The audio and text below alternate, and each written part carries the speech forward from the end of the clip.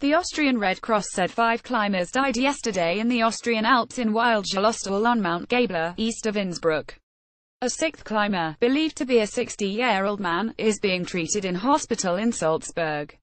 He was said to be in a stable condition.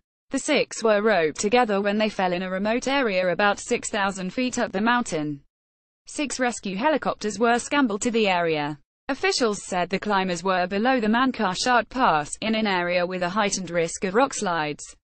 Anton Voithofer, head of the Red Cross rescue team, said, "We think a rope may have come loose. It is understood that one member of the group slipped and fell on a glacier, bringing the others down with him." The head of the rescue teams, Martin Reichholf, said, "The group fell 600 feet down a steep slope covered with ice and debris."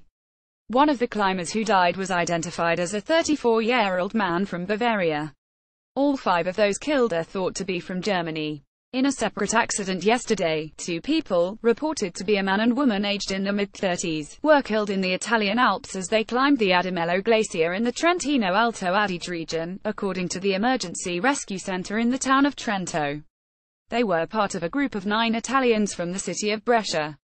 The climbers were connected by 3 ropes and fell when those on the lowest rope slipped on the glacier, dragging down others, according to the rescue center. The accident involved a group of 9 mountaineers, believed to be 2 families, and all of them, including 2 13-year-olds, were injured. 3 helicopters were used to rescue the group, officials said. The Italian news agency ANSA said that one of the victims had been rescued in a critical condition but died later. Another Italian climber died on Saturday after being hit by boulders in the Valtellina alpine area, near the border with Switzerland.